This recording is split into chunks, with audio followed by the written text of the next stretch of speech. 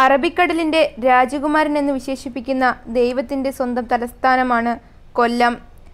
1949 July 1 രൂപീകൃതമായ ജില്ലയിൽ 11 നിയമസഭാ മണ്ഡലങ്ങൾ, 1 ലോക്സഭാ മണ്ഡലം, 6 താലൂക്കുകൾ ഉണ്ട്. താലൂക്കുകൾ കൊല്ലം, കുന്നത്തൂർ, കൊട്ടാരക്കര, കരുനാഗപ്പള്ളി, പുനലൂർ, പത്തനാപുരം. ജില്ലയുടെ ചരിത്രത്തിലേക്കൊന്ന് നോക്കാം. ചരിത്രത്തിൽ കൂരക്കേണി, കൊളമ്പം, മാലൈ, ചൂലം എന്നറിയപ്പെട്ടിരുന്നത് പ്രദേശമാണ് കൊല്ലം. മലബാറിൽ പന്തലായനി എന്നറിയപ്പെട്ടിരുന്നു. പ്രാചീനകാലത്ത് ദേശിംഗനാട്, തെൻവഞ്ചി, ജയസിംഹനാട് എന്നറിയപ്പെട്ടിരുന്നു. തിരുവിതാംകൂറിൽ കുരക്കേനി എന്നറിയപ്പെട്ടിരുന്നു.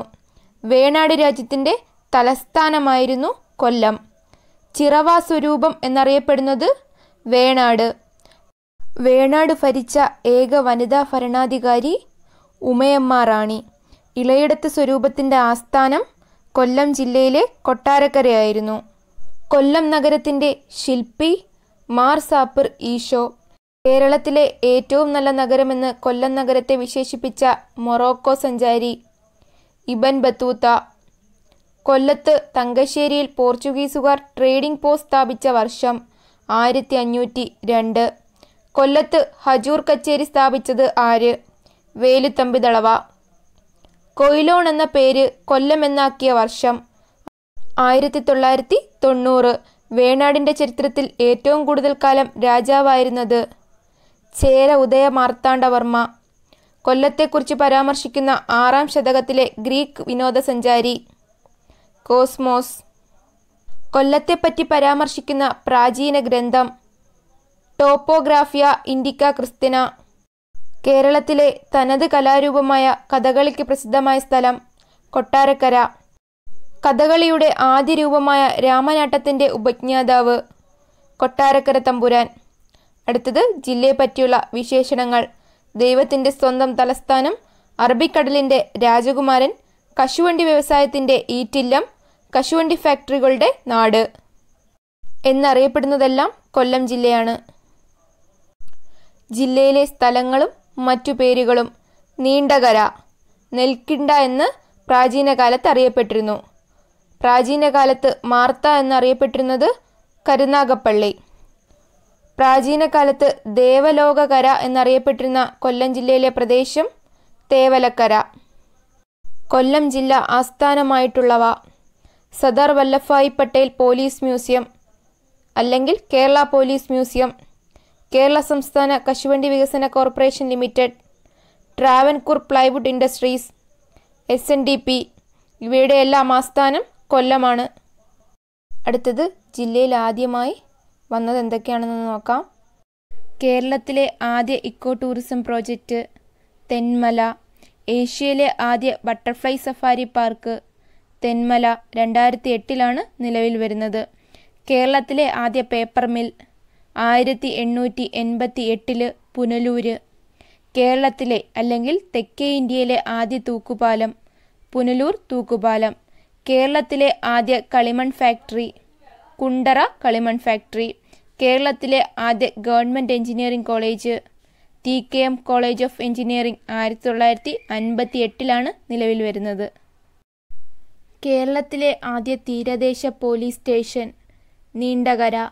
കേരളത്തിലെ ആദ്യ അബ്കാരി കോടതി കൊട്ടാരക്കരയിൽ 2005 നിലവിൽ വന്നു. കേരളത്തിലെ ആദ്യ ESI മെഡിക്കൽ കോളേജ് പാരിപ്പള്ളി. തിരുവിതാംകൂറിലെ ആദ്യത്തെ റെയിൽവേ പാത കൊല്ലം ചെങ്കോട്ട 1904 നിലവിൽ വരുന്നു. ഇന്ത്യയിലെ ആദ്യ ടൈറ്റാനിയം സ്പോഞ്ച് പ്ലാന്റ് സ്ഥിതി ചെയ്യുന്നത് ചവറയിൽ. ഇന്ത്യയിലെ ആദ്യ കൗശൽ കേന്ദ്രം സ്ഥാപിതമായതും ചവറയിൽ തന്നെയാണ്. കേരളത്തിലെ ആദ്യ ദേശീയപാത NW3 കൊല്ലം കോട്ടപ്പുറം. കേരളത്തിലെ ആദ്യ വ്യവസായ ഗ്രാമം പന്മന. കേരളത്തിൽ ആദ്യമായി ആധാർ രജിസ്ട്രേഷൻ പൂർത്തിയാക്കിയ ഗ്രാമം മേലില. കേരളത്തിലെ ആദ്യത്തെ അല്ലെങ്കിൽ ഏറ്റവും വലിയ ജലസേചന പദ്ധതി കല്ലട. കേരളത്തിലെ ആദ്യ കണ്ടൽ ഗവേഷണ കേന്ദ്രം ആയിരംതെങ്ങ്. കേരളത്തിലെ ആദ്യ നീരാ പ്ലാന്റ് സ്ഥിതി ചെയ്യുന്നത് കൈപ്പുഴ, കൊല്ലം ജില്ലയിൽ. ഇന്ത്യയിൽ ആദ്യത്തെ സമ്പൂർണ്ണ ഭക്ഷ്യസുരക്ഷാ ജില്ലയായി പ്രഖ്യാപിച്ചത് കൊല്ലം.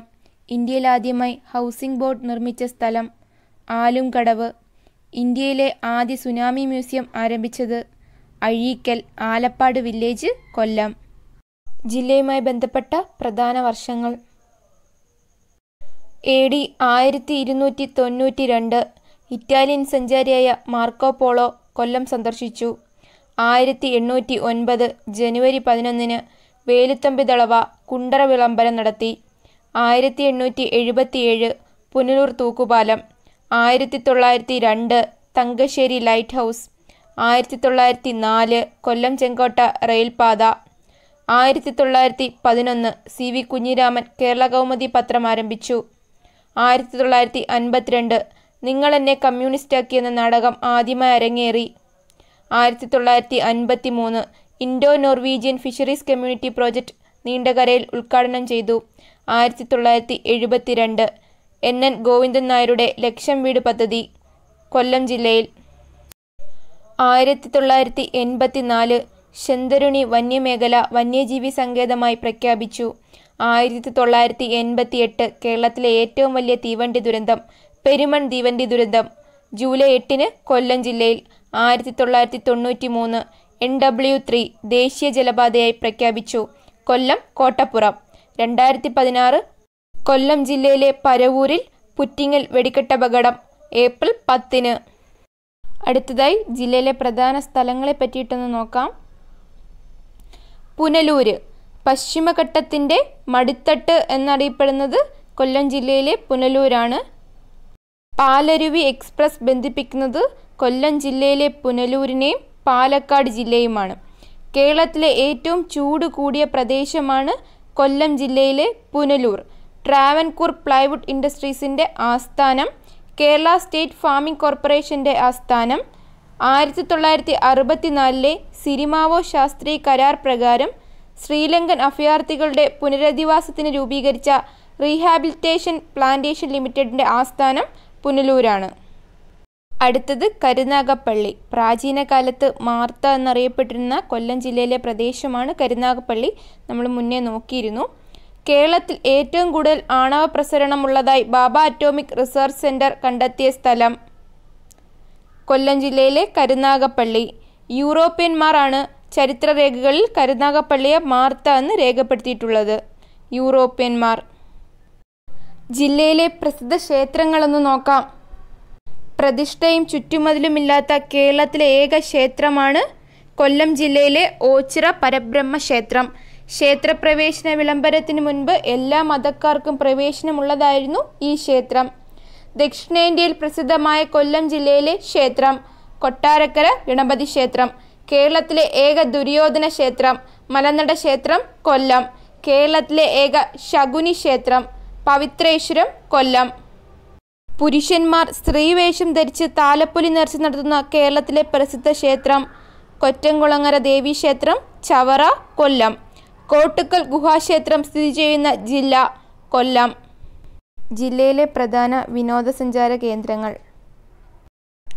ഒരു വൃക്ഷത്തിൻ്റെ പേരിൽ അറിയപ്പെടുന്ന വന്യജീവി സങ്കേതം ശന്തരുണി വന്യജീവി സങ്കേതം.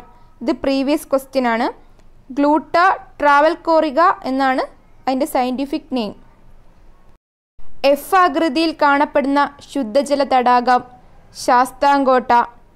കൊല്ലം നഗരത്തിൻ്റെ ഹാൾമാർക്ക് എന്നറിയപ്പെടുന്നത് തേവള്ളി കൊട്ടാരം.